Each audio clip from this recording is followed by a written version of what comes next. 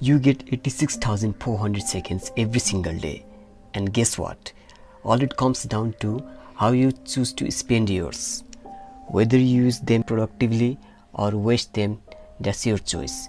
How many times do you go through the course of the day and realize that you didn't do anything you should have done? You obviously spent that time somewhere, but it wasn't on the things you wanted to.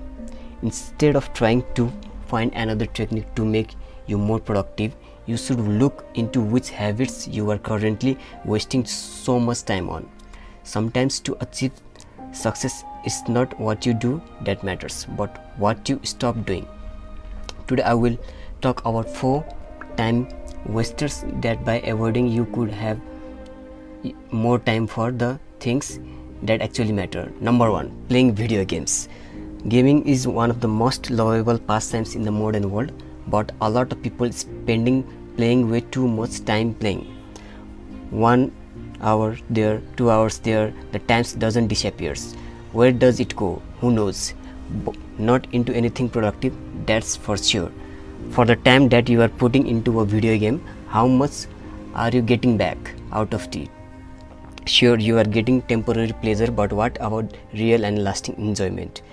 You know, the type of enjoyment that comes from accomplishing real life goals.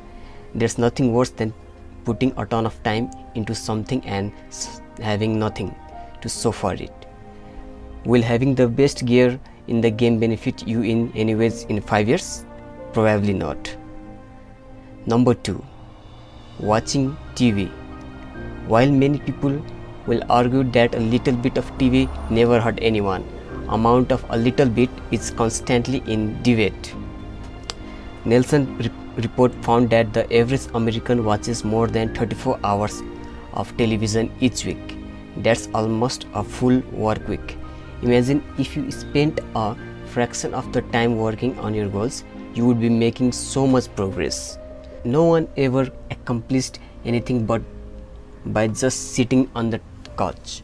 Besides being an abuse time, sync research has shown that heavy TV viewers report lower life satisfaction and higher anxiety.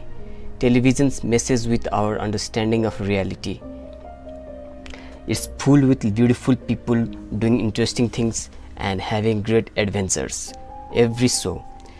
Life is never going to be like a TV series, and this can make people very disillusioned about how their lives should look. This leads to a feeling of inadequacy and emptiness when compared to the never-ending adventures of the TV world.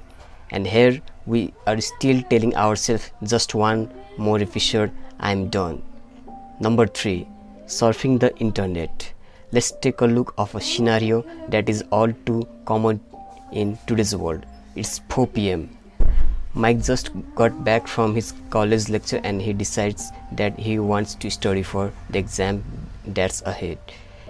He's feeling motivated, so he sits down with a giant textbook. He's reading on the topic, but then he doesn't quite understand what the second chapter is all about. So Mike decides to search for additional resources on the internet.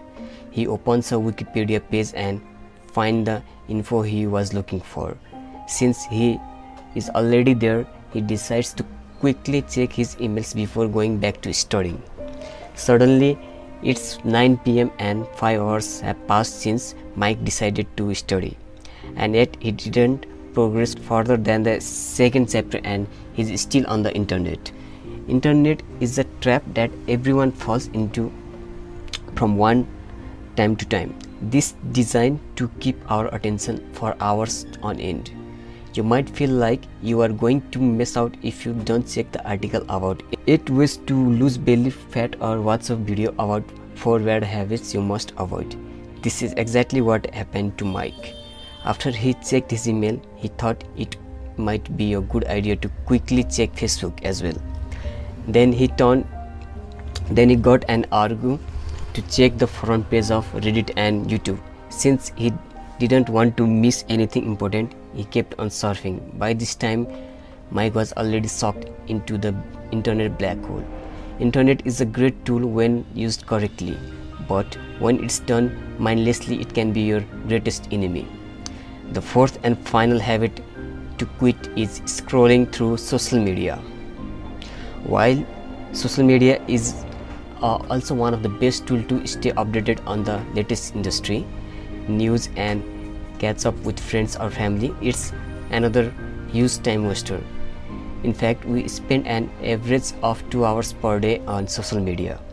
Unless you are a social media manager, there's no need for you to spend that much time on there. Just like TV, social media has damaging consequences and on our mental health.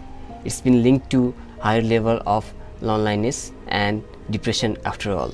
And that's not a surprise, because most people on social platforms trying to portray their lives as perfect, leaving you to feel inadequate. Not many people want others to know they are feeling down, so the only thing we see on our new feeds on the highlights of the people's day. And often we make this mistake and think that their life look like that all the time. But remember, behind the scenes their lives could be a way worse than yours, even if it might look perfect in that one photo. And that pretty much sums up. So a little clarification about my list: you may consider my activity I mentioned as joyful and exciting. It may be important to you. You may be doing it with purpose and intention rather than the force of an old habit you can't shake. If that's how you feel, then it's not a waste of time. However, you want to limit yourself to a certain degree when going these activities so you don't get sucked up. You might enjoy video games and you don't really want to quit playing them. That's fine, but set a limit to how much time you are going to spend on it.